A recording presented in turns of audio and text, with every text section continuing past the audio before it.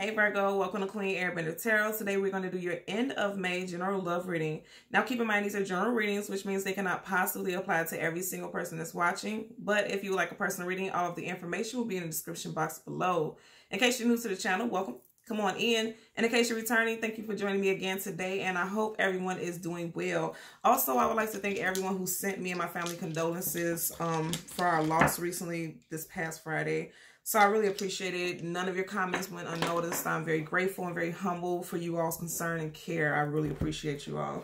From the bottom to the top of my heart, thank you so much. So let's jump into your reading. When I was meditating over you guys' energy, the song that I heard was Without Us by Johnny Mathis. I forget the young lady's name who sang with him, but again, I always leave the songs in the description box below so you could click the link and listen to it following the reading. And then right before I started you guys reading, I kept hearing Wake Up Love by Tiana Taylor over and over and over again. I'll leave that song in the description box for you guys to listen to after the reading. Also, now, with the Without Love song, that is the theme song to the show Family Ties. You know, that's that TV series back in the day with Robin Thicke's Alan. Okay, his father's name was Alan, I believe. Robin Thicke's father. In that show, you know, it's all about union and family and working through family issues and things like that. And it's so interesting. You guys know there are 79 cards in this deck, right? I shuffled upright multiple times before I started you guys reading. And I kept getting the 10 of Cups. And the 10 of Cups is literally a card of family, you know, and union and, you know, having emotional bonds. Because Cups is water, emotions, feelings, things like that. And I feel like what I'm getting with this is that in the middle of this couple, there's a baby.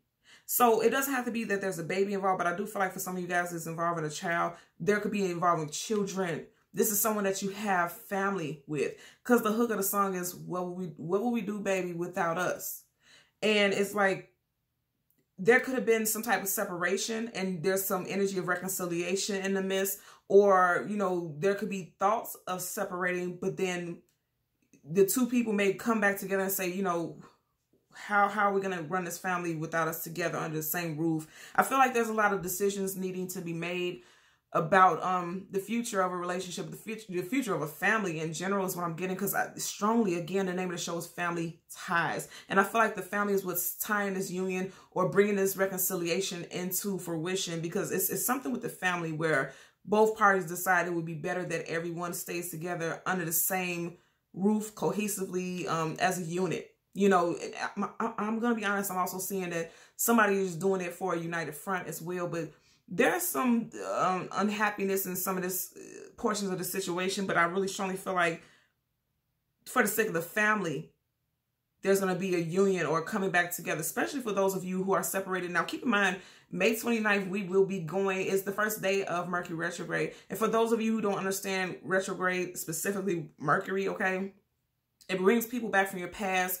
It brings situations that are not completely resolved back to the surface so that they could be dealt with. So if you just recently, and I'm also hearing 8 months ago, you could have been separated from this person for 8 months. You could have an 8-year older. Somebody has twins, I'm also seeing. And then also, you know, you could have been with this person for going on 8 years or 8 years. That this has been, you know, a relationship. Also 8, I keep seeing this, and I've been seeing this in all the readings today. 8 sideways is the infinity symbol. So some of you guys are, you know, when you literally took vows, especially if you were married to this person, you said, you know, till death do us part. Somebody is really taking that to heart, and they're saying, like, I don't want this to end because we made these vows, we took these vows, so let's stick by it no matter what. I'm getting a message also for you guys, Virgo. Okay. In your pre-shuffle, you had very strong Virgo energy like yourself. You had Gemini. You also had Pisces. A lot of fire, Leo, Sag, Aries, and water, Cancer, Pisces, Scorpio. And that's just in your overlying energy. So let's see what we get for you guys today. We're going to power out the deck, change the card at the top and the bottom. We'll do the same with your clarifying deck. And then we're going to jump into your reading. And I want to also tell you, you guys know I always have a candle lit, right? As I'm doing my reading. And right before I turn the candle on, the candle went out. So I feel like for someone, the passion in the relationship has like kind of dwindled and died out for someone. Someone has lost, I'm hearing someone has lost physical attraction, because actually the crystals in this organite is for the sacral, and the sacral is the sexual organs. And I'm just realizing that also. So those are, what do you call it? Carnelian crystals, orange carnelian. So also someone, ooh, okay. I'm also hearing that someone could have some type of sexual dysfunction, like erectile dysfunction or something like that. And that, oh, okay. And that could be an issue. That could be why the relationship is dying out, because it's something sexually that's going on. And I didn't do this in any of the readings today, so I do pick up that is an energy that needs to be put out there. So that could be an issue in a relationship, and someone's like, okay, initially they felt like they couldn't work with it, but now that you two may be trying to find and work out some way to work with that situation is what I'm getting. And then also someone could be having a very high libido, and then their partner is not matching them is what I'm getting. Okay. So now at the bottom of the deck, you have, yeah, absolutely. You have the Page of Pentacles. This is a messenger. Page Pentacles is always messengers. I feel like some type of message came in about this relationship during Taurus season, which we literally are just leaving out of. Okay. Also, this person could be a earth sign. I did pick up strong Virgo. Also, like, you know, Virgo like yourself, but also Taurus and Capricorn. I also feel like somebody's coming in with some type of communication. This person could be a little bit younger than you. You have a child, and now I'm also picking up that you have an earth sign child, Taurus, Virgo, Capricorn, who is a teenager, and this person is coming back communicating that they don't want this family union to separate. I feel like this a child could be telling you how this separation or this disrapport is affecting them. Because if you notice it, the child is right up under the threshold, right in the doorway of the home or wherever this location is, and it's like this person is. I'm getting a teenager for some of you all, like this person is almost out of your home, you know, at the age where they're going away to school and things like that. Also, if you separate, because I'm getting this also if you separate, oh, some of you guys, this child is very intelligent. I'm looking at this little hat thing and it's making me think of a scholar. Do you guys see what's poking up right here? Did I not say sideways 8, infinity symbol? Somebody is taking their, and they just wanted to peek out. Somebody's taking their vows very strongly. And also, this is your energy, okay? Virgo, also Gemini. Somebody's trying to manifest this union back. I feel like a child is helping manifest the situation back. Strongly a teenager or a preteen, right? But I also feel like this child is very intelligent. And I also feel like if you two decided to separate and you two are having visitation rights or, you know, co-parenting, this child is coming in and communicating that they don't want to either A, be with one parent, they'd rather be with the other, or they're also communicating that they don't like having to be in and out. Because this child is not out or in, it's right in between this doorway. So this child feels like they're stuck in the middle, or you are seeing that this child is being stuck in the middle of this situation. Yeah, I'm getting a strong family vibe here. Most definitely. Okay. So we're going to part the deck and shuffle up right 3 times until we get to your major arcana, which would be the Hermit for you guys. We will get the card that comes before and the card that comes after. Okay. And I see this card wants to show up. 2 of Pentacles. Yeah, somebody's been... Ooh. Okay. These were back to back too. And this card will be facing this way, but this wanted to show itself. Somebody was juggling. Somebody could have accused you of juggling, or you possibly were. Or if you were dealing with a earth sign like yourself or a fire sign, somebody was juggling. You got 2 of Pentacles and you have the Knight of Wands, playboy, playgirl. Okay, this is definitely somebody juggling. So somebody could have felt like somebody stepped out. Especially, I'm going to tell you if it's a sexual thing, because I'm noticing how this wand is standing up erect. Somebody, it could have been because of some type of sexual situation. Somebody possibly was stepping out. Let's see what we get for you guys today, Virgo. Yeah, ooh, I can't make this up. Somebody was stepping out. Strong sexual energy right here, okay? Also, aces are gifts from the universe, and also something brand new, starting a very passionate new beginning. Somebody could be coming in talking about that. They could have came in during Taurus season. You see how he's looking right in the direction of Ace of Wands and saying they want a brand new start, because this is a brand new start and it's very passionate, okay? I feel like somebody possibly did step out and it was just sexual. There was no emotional attachments to this third party or outside situation. I just feel like, yeah. You got the Queen of Cups at the bottom of the deck. Now, here's the thing. 1, 2, 3 Pentacles. I'm not Pentacles, and I'm saying Pentacles. So some of you guys, I feel like it's you who may have been cheated on, or you may have stepped out. But 1, 2, 3 Lily pass right here. You see how she's looking down? She does, if you really look at her expression, it looks like she's contemplative. She may not be too happy. She's really thinking about something.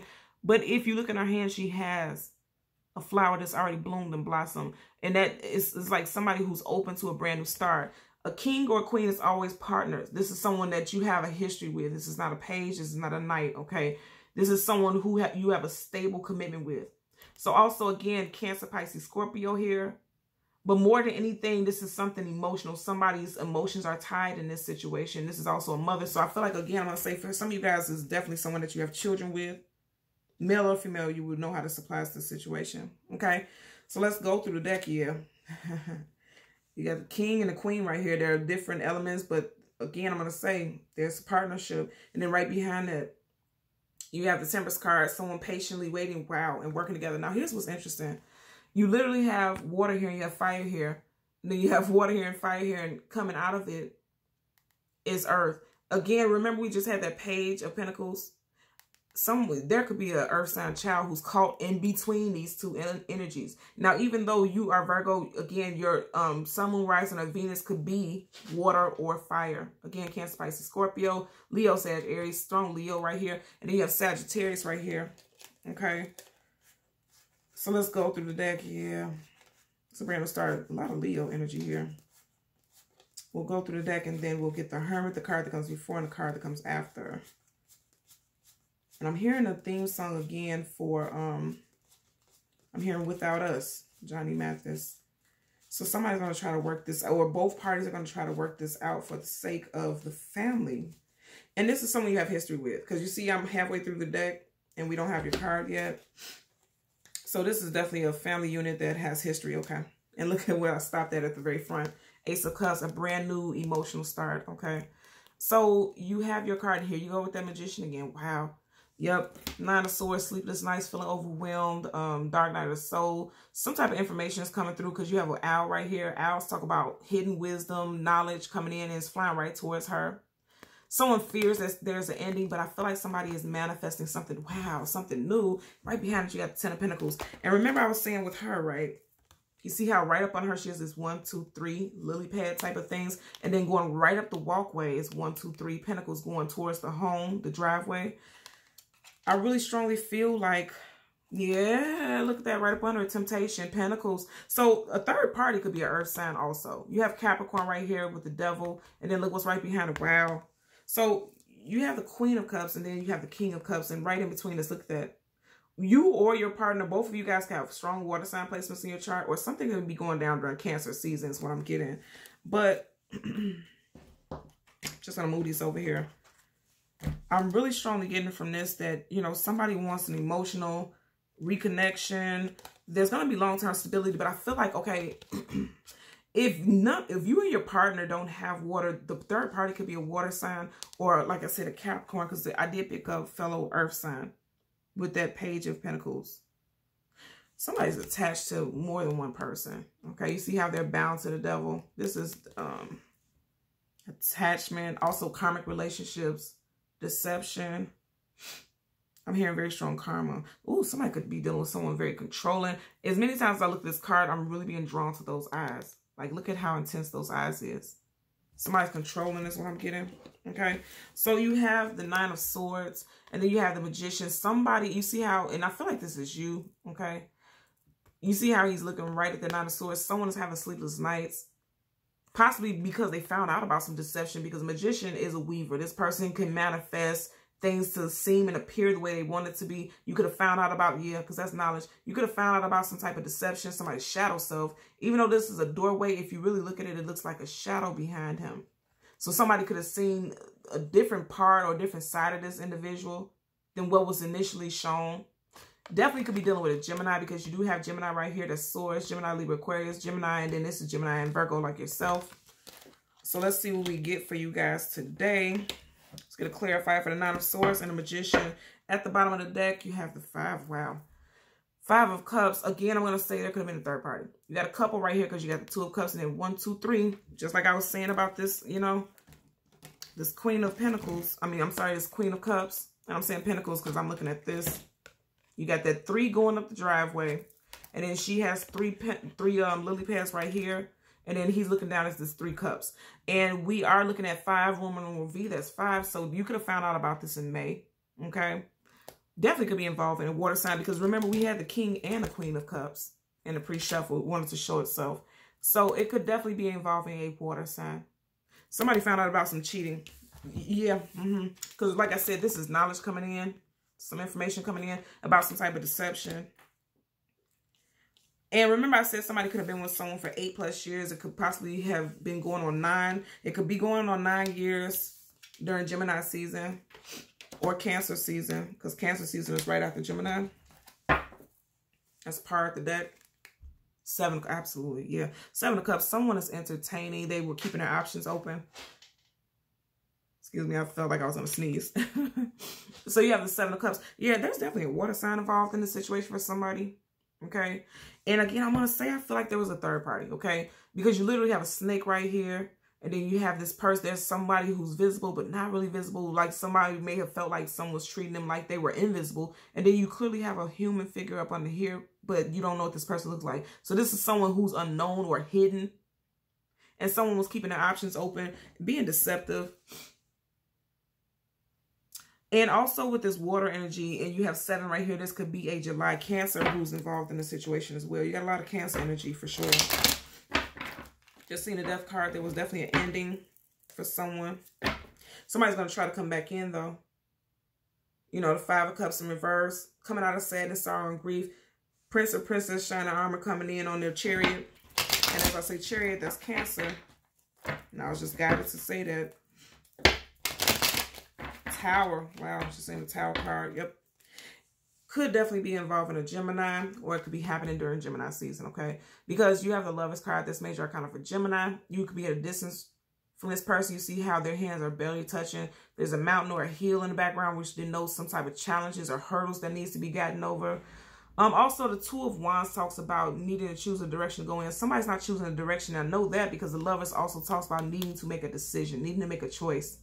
And you see how he's in reverse. In reverse, he's looking in the direction of the Lovers card. Again, I feel like during Gemini season, a lot of things are getting ready to go down because that's Gemini also. Something's going down, and that's major arcana. Anytime you get major arcana, that's definite energy. So something's going down during Gemini season for a lot of you guys. Ooh, 2 major arcanas back to back. You got Leo here, you got Gemini here. But also with the sun, the opposite of the sun is the moon. Okay, so there could be some secrets. And the Sun card is the most positive and happiest card in the whole entire deck of tarot. Right now, somebody's not happy because a decision. Yeah. So remember I was saying a song, without us, their hands are not touching. It's something coming in between them. Something has come in between a union. And that's what turned this, you know, this connection upside down. And somebody's not very, I think a lot of people are not happy in this situation. The third party isn't happy because if you notice, there's a baby right here which talks about something new, some type of new outside interference, and it's right by 1, 2, 3 flowers. You're keeping this 3 energy. So there's definitely a third party. And I keep feeling like I have to sneeze. You know how they say sneeze is like some type of wish or some type of message or something like that. Oh, okay. So, oh, wow. And I'm hearing, I literally just heard like this happen right up under somebody's nose. You notice how she has this cup right up under her nose. Yeah, this happened right up under someone's nose is what I'm hearing. Okay. Let's get a clarifier for the 9 of Swords for Virgo. Sun, Moon, Rising, Venus. Yeah. This happened right up under somebody's nose, which means this could have been somebody close to you all. A mutual friend. Okay, I just seen the card flip up. There we go. Okay, so you got the Ace of Cups in reverse, okay? Somebody's fearing that there can't be a reconciliation or coming back together, okay? And you, like I said, you got a lot of cups, a lot of watery energy. So some of you guys could definitely be dealing with a water sign, or during Cancer season, someone could be declining a reconciliation because Aces, again, is a brand new start, a new start of something, okay?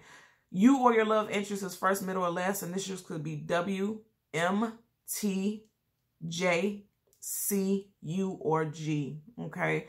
Also, the next time you can communicate with this person, if you have not been communicating with them, could be on a Monday, Wednesday, Tuesday, or Thursday, or a month from now. Yeah, towards the end of June. Again, you have a lot of Cancer energy right here, so June. Bottom of the deck, 4 of Pentacles. Wow, I feel like somebody's feeling like they want to let this go. Because 4 of Pentacles literally is the holding on for dear life card for me. And it's a king right here. And he's outside of his castle. So it seems like somebody definitely left the home life. Let's see what's sticking up right here. Yeah, because of some deception. And there's that 7 energy again. And remember I said something about 7 before July. That's also Cancer season. You got the 7 of Swords, liar, cheater, manipulator, sneak, conniver, deceptor. Could be a May Gemini, or again, I'm going to say during May. You could have found out about something, and I'm saying May because out of the 7 swords, he's holding 5. So let's get a clarifier for the Magician. I always tell you guys to make sure you watch the shuffles because I am definitely shuffling thoroughly. Let's get a clarifier for the Magician for Virgo, Sun, Moon, Rising, Venus individuals. Ooh, that flipped out quick.